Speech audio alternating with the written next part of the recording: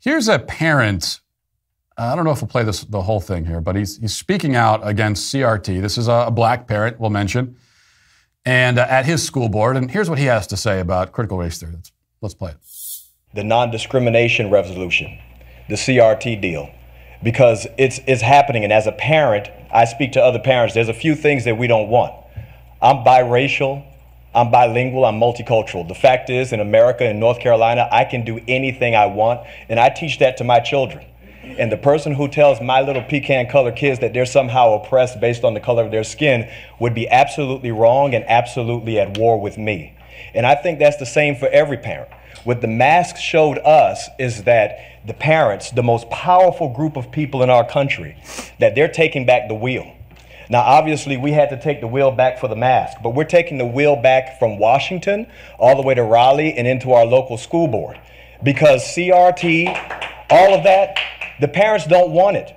It's a big fat lie. There's not one, if you believe in CRT, I want to tell you you're a liar. Because that means you look at your black neighbor and say that they're oppressed, and you look at your white neighbor and say that they're evil, regardless of the experience that you've had with them. And we're not going to do that. The parents in the United States of America, right here in North Carolina and Cabarrus County, we know that's not true because we believe the lives we live. The fact is, I've been a business owner right here in North Carolina, and I deal with white people, black people, Hispanic people. My children deal with everybody. And the racism is only happening at the government level and on the media. The fact is, you have racists, and there's you can't even find them hardly. You just hear the stories about them. But this is what we're dealing with.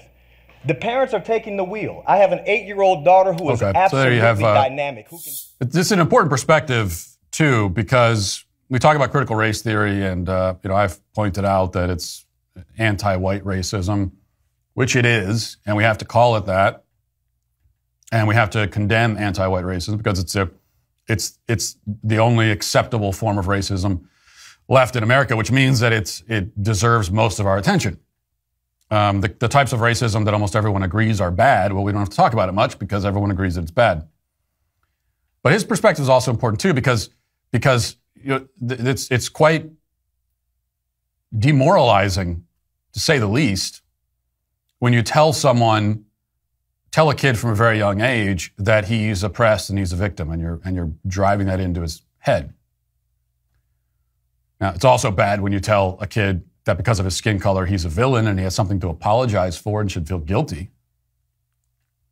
But honestly, if I could choose, if we were actually able to identify as whatever race and decide which benefits we want to enjoy, I think I would still prefer to be shouted down as the villain and be blamed for all of the world's atrocities and every bad thing that's ever happened in history.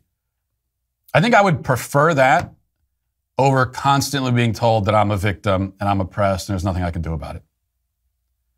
I prefer neither of those options, but if I had to choose one, I think I'd rather be called the villain than be called the helpless victim. Because when you're the helpless victim, you have your free will's being taken away.